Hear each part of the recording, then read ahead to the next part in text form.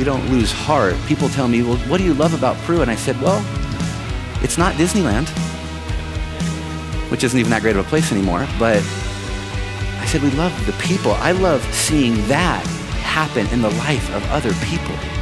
That's why we're there. We don't lose heart, because even if we're perishing on the outside, God is bringing life into us, but it's not just for us. It's for other people. God wants to use your life to bring life into other people.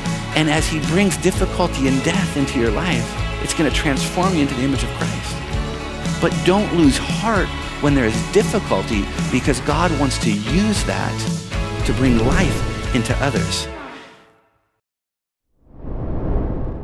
I love missions conferences. I love just gathering together with like-minded people who love the Lord and want to serve him all over the world. So it's already been just an awesome day or so with all of you and seeing so many friends. And we've been talking about the call of God. That's been kind of the theme, and it was amazing to see just the history. I mean, Sharon's and her parents, like 100 years almost of history of faithful ministry, so it was awesome. And I received my calling actually in Chile as well, at the Bible college that Golden Springs used to run in Chile. And it was a mission trip that I honestly wasn't interested in going on. My pastor at the time, there was a big earthquake. The Chileans, I'm sure, remember the big earthquake in Concepcion and Talcahuano. And we wanted to go and help. And my pastor invited me to go on this trip, and I said no, because I wanted to go to Southern California, because that's where everything was happening with Calvary Chapel. If you wanted to serve the Lord in Calvary Chapel, you came to Southern California. And he encouraged me, I just think it'd be good for you. It'd be good for you. And so I decided to go. And during that time, I fell in love with Chile. I fell in love with South America. And God clearly called me to serve him on the mission field. And so you never know. You never know when God is going to begin to move in your heart and begin to speak to you about what it is that he has for your life and what he's calling you to do.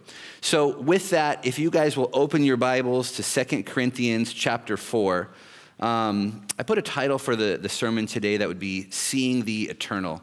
And as we think about the calling, my heart and my hope for this is that we would begin to have God's heart and God's eyes. I'm sure many of you know Jonathan Edwards, the great preacher from the Great Awakening. He said, Lord, stamp my eyes with eternity. He said, please let me see everything that I do on this earth through the lens of eternity. That this life is so short, but that eternity is truly forever. And that every decision, the way that I live my life, would be filtered through the reality that the things that we can touch and feel and see are temporary, but the things that we cannot see, the soul of a person, the calling of God, heaven itself, the things we can't see are the things that are going to be eternal. And that is how we should live as a Christian. And that especially is how we should live as missionaries. So will you please read with me? I'm just going to read 3 verses, 2 Corinthians chapter 4, 16 through 18, and then we'll get into this. It says, therefore we do not lose heart. Even though our outward man is perishing, yet the inward man is being renewed day by day. For our light affliction, which is but for a moment, is working for us a far more exceeding and eternal weight of glory. While we do not look at the things which are seen, but at the things which are not seen. For the things which are seen are temporary, but the things which are not seen are eternal. Let's pray. Father, thank you so much for this morning. Lord, thank you for the messages that we've heard, for the fellowship that we have had, Lord, and we know that you are here amongst us, Lord. We know that you hear our prayers, God. And we also know that you have a calling on our lives to follow you, to go into all the world, to preach the gospel, to make disciples, to teach the word of God, everything that you have commanded. And I just pray this morning now as we get into your word that you would speak to us regarding to the reality of eternity, that you would help us, Lord, to let go of the grip we might have on the temporal things and begin to truly see the world and see people and see our own lives in the light of eternity, the way that you see them, Lord. So please, God, we just ask, Lord, that you would come and that you would meet us this morning because we need you. Lord, we ask that we need a touch from heaven, God. And I pray that you would encourage the missionaries and the ministers that are here, that you would strengthen them, Lord, as we often do grow weary. But may your word strengthen us. May it encourage us. May it establish us. And I pray for those that are maybe thinking about the mission field, Lord, that you would speak to their heart in a very personal way, that they would know that their Father in heaven is speaking from the throne regarding their life. So God, we just ask for your blessing and we trust that you will speak to us, Lord, but we want to hear from you, Lord. We ask it all in Jesus' name. Amen. So when we think about the Apostle Paul, sometimes he can seem like this machine, this missionary apostle. You know, he couldn't be stopped. And that's true. I mean, as we watch his life, he truly was someone who was unstoppable. But he was not a machine. He was a human being. And he had all of the same thoughts and feelings that we might have. He was actually a sensitive man in a lot of ways that felt the pain and the grief and the arrows of different situations and different people. We often see him mourning and rejoicing. We see Paul rejoicing when he would hear good news of the churches. You know, I think of when he hears of good news of the church in Thessalonica, he burst out into praise. He was concerned for their spiritual warfare. Spiritual well-being, So he was a man who was unstoppable, but he went through all of these difficulties, but he continually sticks to the work. He continues to move forward. He faces every difficulty, every danger, and he never seems to flinch. Not for a single moment do we see him thinking, you know, maybe I should retreat from this. Maybe I shouldn't follow this calling that God has placed on my life. He was steadfast in moving forward with God's calling on his life, no matter what he encountered, whether he was stoned or in prison. I think what hurt him the most was when he would be criticized in the churches that he planted. He was hurt. He was concerned for how they were doing. But he could say, as we see in Acts, that none of these things move me. Neither do I count my life dear unto myself. So he says here, therefore we do not lose heart. And obviously as good Bible students, when we see the word therefore, we need to understand what happened before. And honestly, studying through 2 Corinthians, it's such a personal look into the life of Paul. But starting in the beginning of the book, really in chapter 1 through chapter 7, you get this really amazing look into Paul's life. And what he is saying right there, he says, therefore we do not lose heart. And when we talk about losing heart, first we're going to talk about what that looks like, and then we're going to look at the therefore. You know, why didn't he lose heart? But we see that he went through so much in ministry, stoning, imprisonments, rejection, earthly loss. But what does it mean to lose heart? The phrase there in the Greek, it means to be utterly spiritless. It means to be wearied out. It means to be exhausted, and it can even mean to fall into bad behavior, to fail in heart, to faint, to be weary. Paul says, we're going to get tired, but we do not lose heart. And it's not the first time he says it in this chapter. He actually says it again in the beginning of chapter 4 in verse 1, where he says, therefore, since we have this ministry, as we have received mercy, we do not lose heart. I don't know about you guys. For those of you who have served on the mission field or served in ministry, there's been many times where I felt like I was close to losing heart. And when I look at the life of Paul, I would love to hear a Bible study from the Apostle Paul on what kept him going. What made him tick? What was it that caused him to continue to move forward? And that's really what we're going to see. But you can just kind of imagine, like if the Apostle Paul came walking down in here and he was going to teach at our missions conference, and he had the scars and he was hobbling, and he said, let me tell you about what kept me moving forward. We would all want to hear what he has to say. And that's what we're going to see today. How is it that we can keep from throwing in the towel, losing courage, or fainting, or becoming weary? To be discouraged to the point of quitting? Why didn't he just take some time off? Why didn't he stop? And he says, because we have this ministry, because we have this mercy. So if you go back to chapter 3, he talks about the ministry of the Spirit, this new covenant. He says, who is sufficient for these things? He says, none of us are sufficient for these things, but Christ makes us sufficient. And then he says, it's not the ministry of the law, but now we have Jesus Christ himself. And as we look at Jesus Christ, as we gaze upon his glory, he begins to transform us day by day. And then as you come into chapter 4, he says, we have mercy from God. As we serve the Lord, he is merciful to us. But it's not just that. Then he goes on to say that we might be destroyed or cast down, cast down but not destroyed. We're going to be pressured, but he's not going to forsake us. We're going to go through difficulty, but God promises to be with us. And he talks about so that the light of the gospel of Christ can shine into the hearts of people and save them and transform their lives. Paul said, we don't lose heart because we have this incredible ministry that God has given us. We don't lose heart because God is going to be merciful towards us. We don't lose heart because as we do this, we understand that anything that we might suffer, even one soul would be worth any amount of temporary suffering, because that means I'm going to be with that person in heaven forever.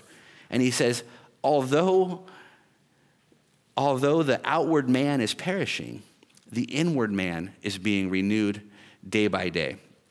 And so as I was just thinking about losing heart, about going through difficulties and the calling that God has placed on my life in Peru, it's such an amazing ministry. It's such an amazing privilege that God allows us to take part in seeing people pass from darkness to light. I got saved at 23 years old, and I lived a crazy life, and I'm not going to give you all the details, but I was trying to balance between drugs and alcohol and parties, but also beginning to study and being greedy for money and wanting to do all these things. And I remember being in college as I got saved, and it was like for the first time ever, I really knew love. The love of God as a Father, it transformed my life. And then on top of that, as I got into the Word of God, for the first time ever, there was something that was true. You know, everything in the world would change so quickly. Everything that you put your hope in would change so quickly. But the truth of God is forever. It never changes. And I just remember thinking to myself, I don't want to invest my life into anything else. Just as Paul said in Romans, I am not ashamed of the gospel of Christ because it's the power of God unto salvation for all that believe. There is no university, there is no philosophy, there is nothing in this world that can save someone from their sins, that can transform their heart, that can make somebody a new person, that can set somebody free from their addictions and their struggles. There is nothing in the world that can do that other than the gospel of Jesus Christ.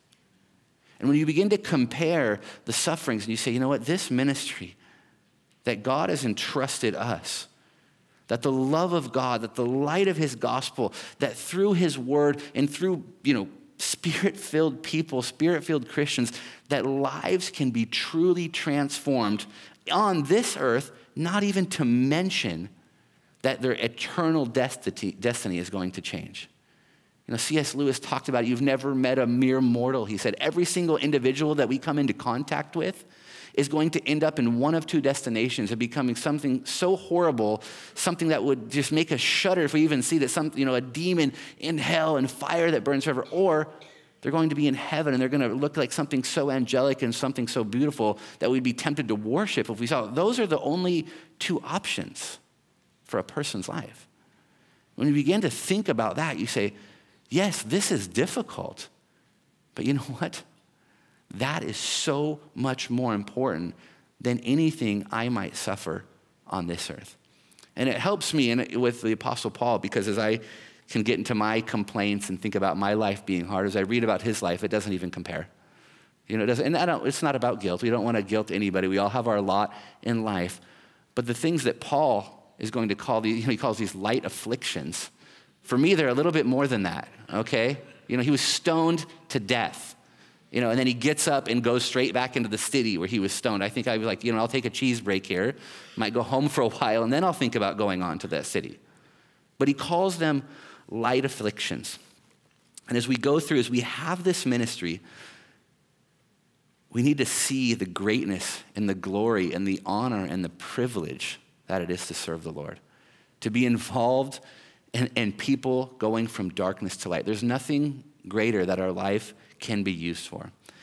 And although the outward man is perishing, the inward man is being renewed. And if you were to read back in this chapter, earlier in this chapter, it would talk about the difficulties and what we go through. And we know that from different spots, obviously in the Bible, that God is going to use every difficulty in our life. As we go through things, as we've been appointed to suffer with Jesus Christ, that we are always delivered to death so that the life of Christ might be manifested. And so there's a work that we can trust that every time we go through something difficult, God is going to use it for his glory. He's going to use it to create a Christ likeness in us. As Christians, as children of God, we know that all things work together for good for those who love him and are called according to his purpose and his promise.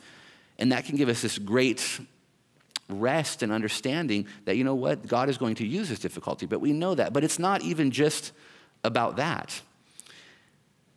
As the outward man is perishing and the inward man is being renewed, it's not just for our own benefit. It is also for the benefit of others. So as we go through these difficulties, and it can feel crushing, what God wants to do is to use that to bring life into others. There's a couple that were in my church, and his name is Angel, and his wife's name is Jenny. It's actually not. It's a Venezuelan name that's very difficult. It's hard for Hector to say words in English. I do the same thing, but in Spanish. And I couldn't say her name right, so she let me call her Jenny. It's Yenny Reth, actually. I can say it now. But when I met them, they were Venezuelan immigrants. They had left their country because the people were starving and there was no medicine, and it was so challenging. And they came to Peru, and they were living in a garage, and Angel had spent a year in the Dominican Republic, and it went horrible. He still won't really talk to me about what happened in the Dominican Republic, other than it was the worst year of his life as an immigrant. And they started coming to my church, and it's a long story. They weren't actually married. They had just been living together for a long time. They called themselves Christian, and they sit in the front row on a Wednesday night, and they're Christians who aren't married, and I'm teaching out of 1 Corinthians. And I'm like, well, they're never coming back, But I said, hey, if this is you, if you're, don't even have a meal with them if they're calling themselves Christians and living in sin, I said, if that's you, please come and talk to me, because I really would love to help you. I'd love to see you get your life on track. And praise God, they came to me, and they are the ones who really pioneered. I pastor a church in Peru, Calvary, Trujillo, and I run Calvary Bible Institute Peru, and they were the ones who pioneered that, because they came to our church. They started to grow. I said, you guys need to get married. And they said, we could never afford a wedding. The wife didn't believe that she could get married because they had suffered and struggled so much. It was just an impossible thing that they'd be able to pay even just for the paperwork and for the the ceremony. And I said, we'll help you. We'll do it. We can do it right here in the church, And we had a tiny church at the time, but we did it, and it was beautiful, and they got married. And then they became our first students, and they graduated, and they started a Bible study that has turned into a church, and now Angel is pastoring a church that is about 90% Venezuelan refugees. But I remember when I first met them, she said, well, I'll never have children. We could never, ever imagine having children. She said, it just doesn't make any sense. Doesn't make sense. And I was like, what? Why would you not want to have children? And it was just their life had been so difficult. They couldn't imagine bringing another person into this world. That's not for us. And they were firm in that. And then after they graduated and started their church, they said, we're trying to have a baby. And then they came and they said, we're having a baby. And I said, is his name Cory? And they said, no. And I said, darn it, It's Nathaniel. And I met with them right before I came here, and she's 8 months pregnant, and just got to sit with them and pray with them. And I said, do you remember when you guys came here and you didn't even think you guys could even get married? And now you're married, and you're pastoring a church, and you're about to have a baby. You have all these beautiful people that you're discipling and this beautiful church and family in Christ. And I said, we've gone through so much. My wife and I have suffered so much, but it was death in us, but life in them. We don't lose heart. People tell me, well, what do you love about Peru? And I said, well, it's not Disneyland, which isn't even that great of a place anymore. But I said, we love the people. I love seeing that happen in the life of other people. That's why we're there. We don't lose heart because even if we're perishing on the outside, God is bringing life into us, but it's not just for us. It's for other people. God wants to use your life to bring life into other people. And as he brings difficulty and death into your life, it's going to transform you into the image of Christ. But don't lose heart when there is difficulty because God wants to use that to bring life into others. And another reason that Paul says we don't lose heart, he said there in verse 1 of the chapter, is because we receive mercy. And we need mercy, guys. We need mercy. Even of us as pastors, we're up here teaching. I make mistakes every single day, a lot of them. Ask my wife, it's a lot. And sometimes things have happened that have been so horrible where I really thought, I don't think I should be a pastor anymore. I'm supposed to be helping people. About 3 or 4 years ago, my assistant pastor left, and it wasn't good. It wasn't good. And it's a long story, but his wife was kind of attacking my wife, and they were not being honest, and they were doing a lot of things. And it turned into this meeting, and his wife began to attack my wife, and I raised my voice. I wasn't too extreme, but it was definitely more loud than it needed to be. And that was almost like what they were looking for, that I was the bad guy, that Cory's not a good pastor, and we're out of here. I loved this guy like a brother. We had been together from the beginning.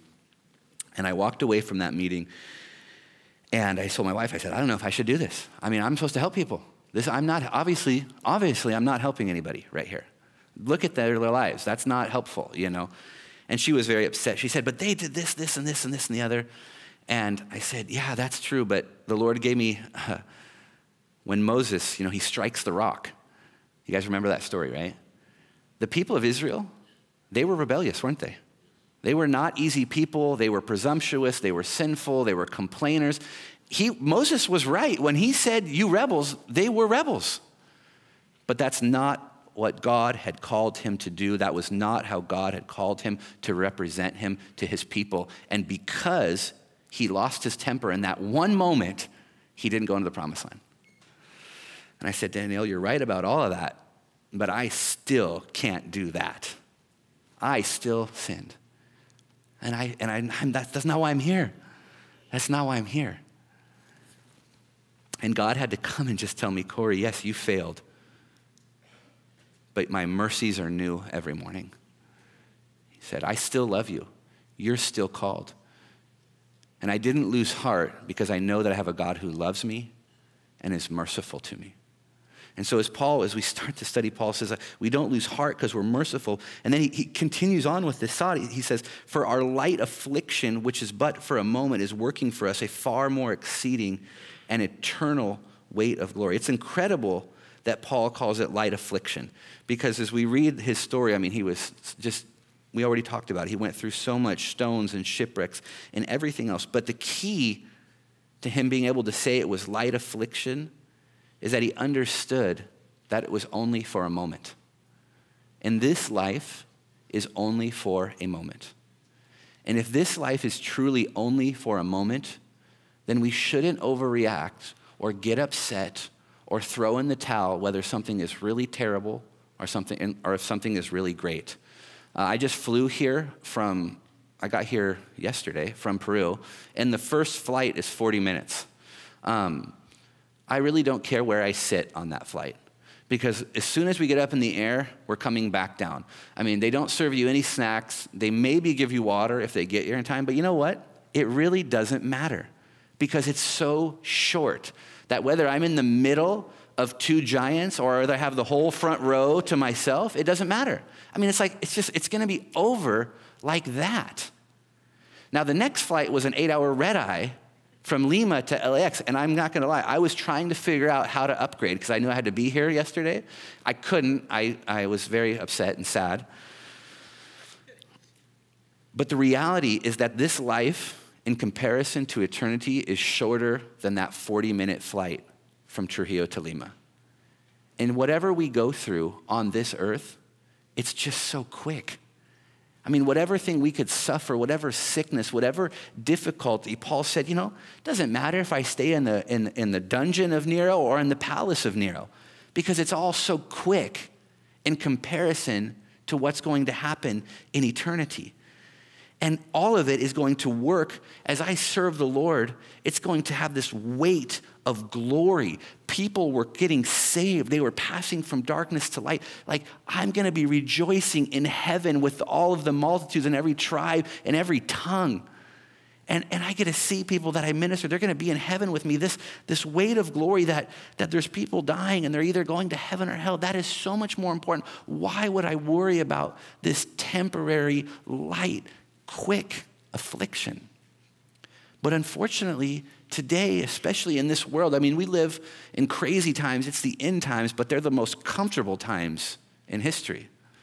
Even our houses and our cars and our restaurants were like not as better than what kings had just a few hundred years ago, But unfortunately, we spend all of our effort and all of our concern and all of our work on that 40-minute flight that is over in the blink of an eye, when in fact we have eternity to look forward after that. I don't want to spend my entire life living for something that is so short. And I also, whatever I have to go through, whatever I have to suffer, it's going to be quick. It really doesn't matter. I want to live for the Lord. I want to live for the things of eternity. Spurgeon said, "Whatever pain and suffering I may endure, it does not compare with the joy in heaven when one sinner converts." He said, "My casual lot shall be my well-contented choice. It shall be a matter of not cool indifference, but of calm serenity, because it will soon be over and gone into history." And then he says this, and I want you guys to hear this. He says, "Be not children in knowledge, but quit yourselves as men. As to the things of this life, look on them as toys. Do not act towards them as children do, but as men. Oh, says the young man, I have taken my degree at the university today," and he exults. What high importance he attaches to it. He wishes to get a newspaper so he might see it there. It's to him an event as great as anything in history. But we perhaps are rather amused at his excitement, for we do not consider anything of this sort much worthy of marking down. He says, don't be attached to these things that are so quick. They pass so soon. But may we have the conviction that Paul had, that he writes down in verses 13 and 14. In 13, he says, "And since we have the same spirit of faith according to that what is written, I believe and therefore I spoke. We also believe and therefore speak, knowing that he who raised up the Lord Jesus will also raise us up with Jesus and present us with you." Paul says, I have the same spirit of faith. We have the same spirit of faith. We believe and we speak knowing that the Lord Jesus will raise us up, that we are going to pass eternity with him. I mean, the things going on in the world, Jesus could come back at any moment, and we are going to see him face to face, and we are going to pass eternity with him. What Paul is saying is, I have been gripped by the spirit of faith, and it has become a conviction that God who raises the dead, who raised Jesus Christ, will raise me as well. And that's the reality that we want to be gripped with. That one day I am going to meet God, and that day is coming very, very soon. I am going to see him face to face. I am going to stand before the judgment seat of Christ, and we're all going to stand there. So I'm willing to suffer. I'm thankful for the suffering. I'm thankful for the work that is done in me and in others. But at the end of the day, I want to know and have this deep realization and deep conviction. It's going to sound so obvious, but it needs to be said that God is real and that eternity is a very long time. And that everything that I do in this life is going to be based upon that conviction. Oswald Chambers, My Utmost for His Highest, he said he had a Bible school, and his goal was that all of his students would live as if God was real. Because if God is true and God is real, that will change everything about the way we live. It will allow us to push past the difficulties as we know it's Him and say, you know what, whatever happens in this earth, I am willing to go through it. If we believe that God is real, and that we're going to spend eternity with Him or without Him if we don't have Christ. If we embrace those two realities, how different would we live? How much more seriously would we take the call to go into the world, to preach the gospel, to make disciples? Here in California, in the United States, in South America, and to the ends of the earth, there's billions of people all over this world that need Jesus. And God has chosen to use His children as the channel and the method to go and bring them the message of salvation. And is it going to be difficult? Yes. We've been promised and appointed to suffer as Christ has suffered. But He will use that for good. And the glory of the ministry, the glory of what God will do in our life is so much greater. And we need to have those in the right balance. A couple years ago, I was diagnosed with liver cancer. 2 doctors told me, you have cancer in your liver, come back to the United States right away.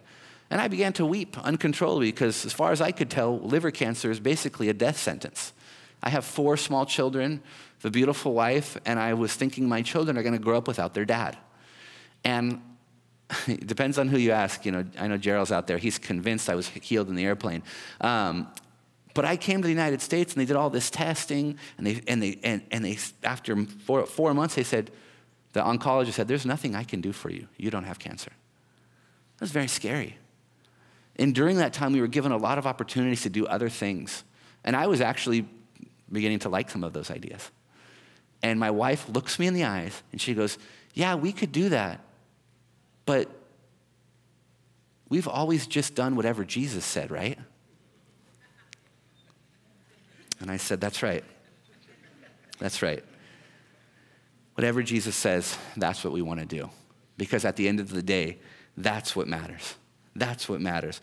And so to close this out today, I want to look at verse 18. It says, while we do not look at the things which are seen, but at the things which are not seen. For the things which are seen are temporary, but the things which are not seen are eternal. Paul, everything he went through, he said, this is the key right here. We don't look at the things that we can see. Those things are temporary. But we look at the things but the things which are not seen, because they are eternal. It's like everything that we can see in this room, everything in our life, every possession, everything we can touch, everything here is temporary. None of this is going to last. We can spend our whole life on building things in this earth, and when we die, it's gone. We take none of it with us. And one day, it's all going to melt away anyways. None of this is going to last. None of things is permanent, but because we can see it, it becomes the most important thing in our life. Paul said the key to following the Lord, to following the call, is stop looking at the things that you can see. Those things are not, and when we say look, the idea is to focus, or don't make it the scope of your life. Don't make it the thing you focus on, because it's temporary. We can build so many things in this life, but it's all going to go away. But the things that we can't see, the soul of a person, the call of God, heaven and hell, those things will go on forever. Those are the things that we need to live for. Paul says we must look to the eternal thing. Think about the things Paul writes. Do you ever hear Paul talking about the comfort or the beauty of the house he was staying in? Do you ever hear him talking about, the best vacation spots in Greece? No, hey, I love vacation. I'm not saying you don't take a vacation. I'm just saying he didn't, those weren't the things that filled his heart and mind. The things that filled his heart and mind was how people received the Lord, how people stayed steadfast in the Lord, how they repented from sin and turned to the living God. Those were the things he looked at. Those were the things that mattered to him. Remember what Jesus said? He said, don't seek after all the things of the world, the things that the Gentiles seek. He says, what you can wear, what you can eat, where you'll stay, that's what the world seeks after. You don't worry about that. You seek first the kingdom of God and my righteousness, and I will take care of that, and you will live for something that is true and that is purposeful, that is eternal, the things that really, really matter. And I remember being in that college, and I was studying, and I was thinking I was going to get a degree in finance, and I just said, Lord, I don't want to live for things that don't matter. And I went into this office, and he was my friend, and I was not Christian the semester before, and now I was this on-fire, crazy person. And the counselor, he was a friend of mine, and he was like, you want to do what? You want to go to a Bible college? I said, yeah. He goes, well, it's accredited, right? I said, no. He goes, are you sure? And I said, I've never been more sure of anything in my life. I have finally found something that matters. I could spend my whole life gathering things for myself here, and there would still be an emptiness, but I have finally found the one true God who loves me. And I have found something that will matter for eternity, and that is the only thing that I want to live for. And sometimes there's tough choices. Sometimes we know if we decide to live for the things that are eternal, we might lose something that we don't want to lose. I live in Trujillo, Peru. It's the most beautiful place on earth. Look it up. There's a couple of laughs because people have been there. There's beautiful parts. It's a desert. It's the highest UV rating, one of the highest in the world. If I look pink, my skin is now permanently red from the sunburns I've gotten. But we do have a nice ocean. I don't like hot weather at all. I have friends here who love to make fun of me because it'll be like 72, and I'm like, wow, it's really hot. And they're like, what's the matter with you, you know? What I call home is Fort Bragg, California, Mendocino Coast. If any of you know it, that truly is the most beautiful place on earth. A hot day there is about 63 degrees. They start to sweat if it gets to 70. We have redwood forest and oceans. It's a beautiful place. I love it there. And when God called me to the mission field, he called me down to Peru, and I ended up in Trujillo in this desert. It wasn't what I had in mind. And when I left, my grandmother basically raised me, and she begged me to stay. And she said, I don't want you to go. She said, really, the rest of this family's kind of crazy. You're the only one that I trust. And that's true for my family. And it hurt me. It hurt me to hear her say those words. And then because I wasn't there when my grandmother passed a few years ago, that was my childhood home in a lot of ways. It's where I went to high school. She owned a home. It's 2.5 acres in the redwood forest with a walk down to the river, and there's fruit trees. It's just like a little slice of heaven. And my dad was the legal heir of half of it, and I could have came back and fought for it. But I said, Lord, I already made a decision to follow you and to come after you and to not live for these temporal things. And I was so tempted. I was so tempted to say, I need to put my mission on hold, probably gonna take about a year, but I'm gonna come back because I would really love to have that house. I'd really love to have that property. I still would really love to have it. Right now, I'm thinking I would love to have it, you know? But the Lord said, that's not what I called you to do. I didn't call you to live for those things. I'm asking you to trust me, to live for something eternal. And I remember when my grandma said, I don't want you to go. And I said, I love you, Grandma, but I believe the best thing I can do for me, for you, for my whole family is to obey God. Because God is all powerful and all wise, and he is good. And if he is those three things, I should not look at my current circumstances and situations and say, I'm going to make a decision off of what I can see. I should say, God, you are so much greater than me, and you know everything from the beginning to the end. So I will not depend on my own sight. I will depend on you, and I will obey you. And I said that, and she definitely didn't agree with me. But I left. And then I came home about 5 years later, and I was telling her about the mission field, and I was telling her about these things, and it was always a little bit tense, you know. As I'm getting ready to leave, she says, will you pray for me? And I said, sure. And I left and I walked out the door and got in my car. And I went, wait a minute. I think she meant something else. And so I get out of my car and I come back and I said, were you talking about what I was just talking about with like people believing in Jesus? She's like, yes. And like praying to receive the Lord? She said, yeah. So I said, did you want me to pray like right now? She said, yes. And I prayed for her. And I prayed for her to receive the Lord. And then I got a call during COVID, and she said, yeah, I'm really sick. And I said, well, I'm going to be there in about 4 months. I can't wait. She said, oh, I can't wait to see you. I just wanted to call you, though, and tell you how much I love you. And I said, okay. And she was dead the next day. And it hurt me so deep, but I said, Lord, I'm so thankful. I'm so thankful that I didn't live for the things that I could see. I'm so thankful I didn't depend on my own understanding and my own, all these temporary things in the house and the property and this and that.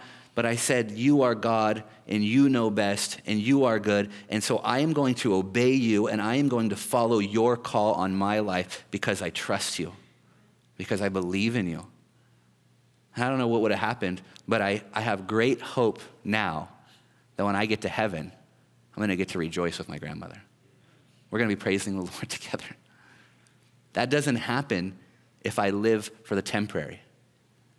It happens when we decide to trust in God, when we have that deep conviction in our hearts that he who raised Jesus from the dead dwells in us, and he's going to raise us up, and that he is good, and that he is God. So this verse right here, I have to keep telling myself that thing every day. God, help me to not look at the things I can see, but help me to trust in the things that I can't see. Help me to believe that, God, you are good, that you are powerful, that you know everything, and that you love me and my kids. Because now it's not about my grandma. Now I have these 4 little kids. And we're adopting our 4th right now, and she can't travel to the States, and that means that we don't get to see grandma and grandpa as much. And I'm here with my oldest daughter because my wife can't travel with me, but I try to take one of the kids with me as I can go, and it's not an ideal situation. I wish my whole family could come. But my wife felt called, especially her, to adopt this little girl. And as we're doing this and we're living in Peru and, adopting a child and doing these things means we're going to be in Peru for a significantly, just extended period. And we just have to say, God, we believe that you are good. We believe that you are real. So to close this out, guys, there's a calling on our lives. God loves us. He loves you, but he loves this whole world. And my encouragement is to not live for that 40-minute flight, but live for eternity. And trust that obeying him and following him is the greatest thing that we can do for our lives and for those that we love. Amen? Let's pray. Father, thank you so much for your word. Lord, I don't know where everybody is at right now, but I just want to pray for the people in this room. I want to pray for anybody who's feeling weary, who's feeling tired. I pray that you would help them to see how much you love them.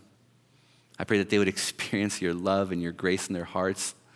They would know that you are merciful, and that you would help them to lift their eyes, Lord, to see the glory of this ministry, of this gospel, this ministry of the Spirit, seeing lives changed and transformed and going on for eternity, God. Encourage your people today, Lord. Help us to know that you are with us, God. Give us strength to move forward and to follow you with boldness and with courage. And then I just pray for those who are thinking about maybe God is calling me to something more, that you would encourage them, that you love them, that you are a living God that speaks to us, and that they truly can trust you, that they would not depend on their own understanding, that they would not depend on what they can see, but that they would believe and trust in the living God who is our Abba Father, God. Encourage your people today, Lord. And I pray in Jesus' name, amen. Thank you, guys.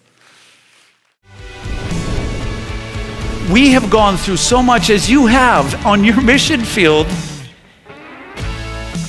And if we're not reminded of who is in control, we are going to become immensely fearful, intimidated, and discouraged. Jesus Christ has all authority. Guys, the enemy wants to isolate us as missionaries. One of the greatest tools that the enemy can do when you go out in the mission field is to isolate you away from the assembly of God's people.